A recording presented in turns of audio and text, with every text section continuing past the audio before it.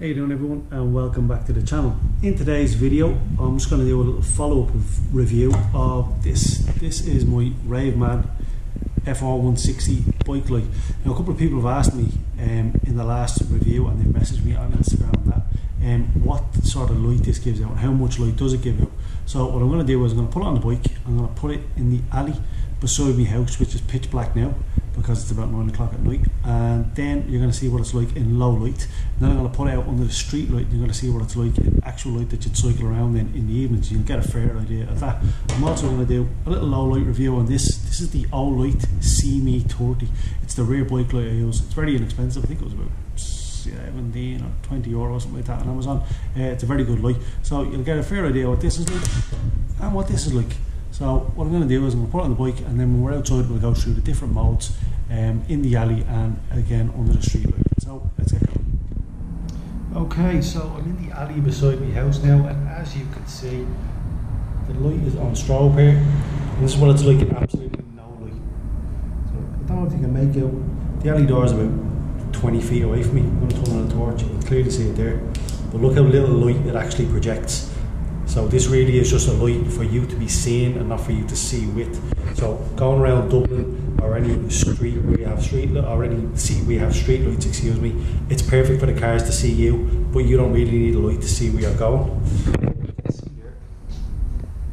You've got a good feel, you can see it there from the side, clearly beaming.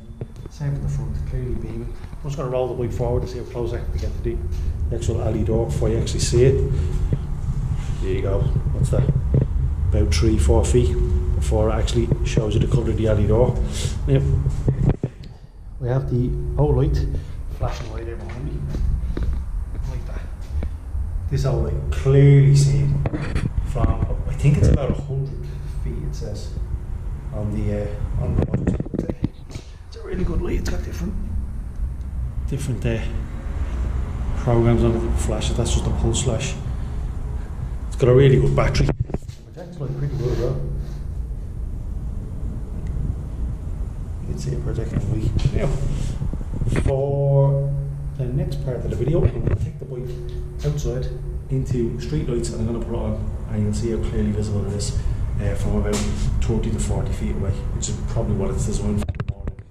Right, so I'm outside, typical street in Dublin or any other city you might live in, London, wherever. You can see I'm about 30 feet away from the bike. You can clearly see it pulsing, so if you're driving towards it you would clearly see that absolutely plain as day that a cyclist is coming towards you. I'm just going to move to the side, you'll get an idea. Sorry, a bit of traffic going past. There you go, even through the handlebars, brakes a lot, you can clearly see that's pulsing away about 20 feet away from the bike. I'm going to walk around the front and just go around to the back where you can see the Olight. Still see the Olight pulsing away there. That can be clearly seen from a long way back, even though it's only a small light. See it pulsing away, no problem at all there. I'm about 30 feet from the bike now. Clearly see it pulsing away. I'm just going to change a couple of settings so you can see the different settings on it. So that's just the pulse. Give it a tap. There we go.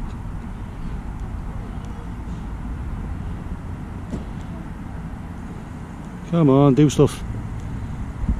Yeah, I've turned that off. Yeah. And the Raveman, sorry.